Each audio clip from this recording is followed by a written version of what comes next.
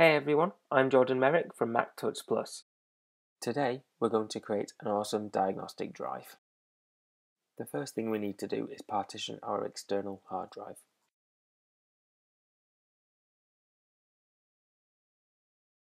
To do this, we'll be using Disk Utility. Remember, any data on the drive will be erased.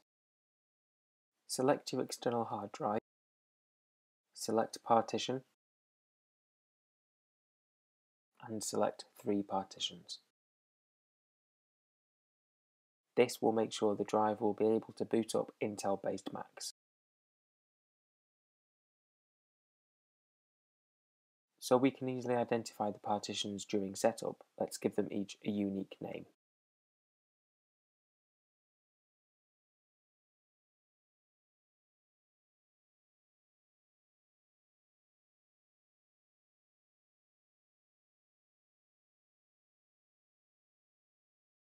The installer only needs to be very small, so we'll resize this to about 15 gigabytes. We'll do the same to the triage partition, but set it to 60 gigabytes to let us install any additional software we might want to use. The rest of the space will be kept for the spare partition. If you ever need to recover data from a Mac, having this large empty space will definitely be useful. Hit Partition, and Disk Utility will partition the drive using the options we've set.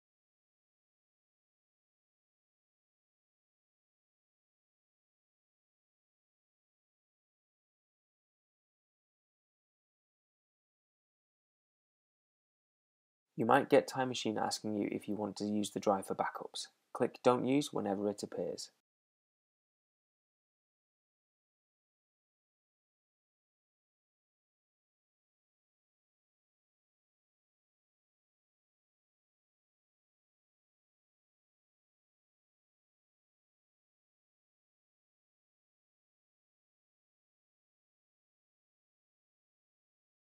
Now we have our drive partitioned, it's time to set up the installer.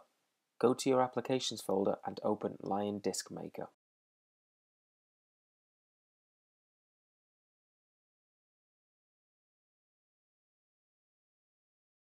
Pick the OS X version you will be using, in this case we're using Mountain Lion.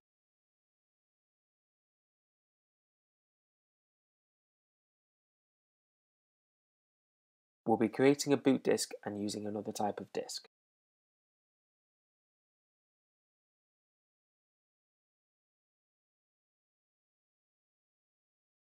Pick the installer partition.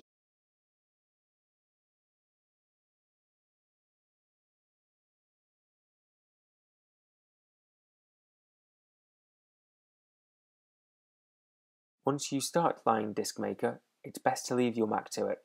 During the process, windows will appear and move, icons get copied and the cursor will move as well. Don't worry, this is all part of the process. You'll get a message as soon as it's finished.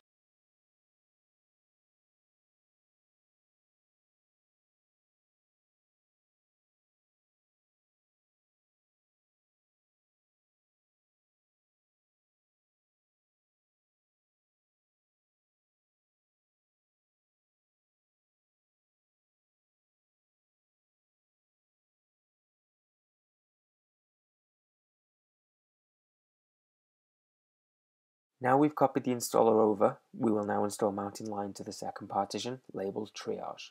Go to your Applications folder and open the Install OS X Mountain Lion app.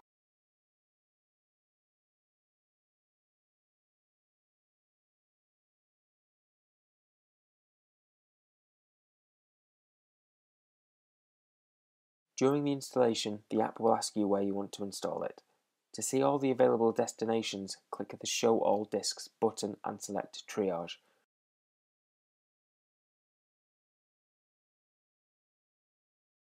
Enter your password and start the installation. The app will take a few minutes whilst it copies some files it needs, then it will restart your Mac to complete the installation. That's it. You now have a drive with a basic version of Mountain Lion ready to use and a full installer of Mountain Lion.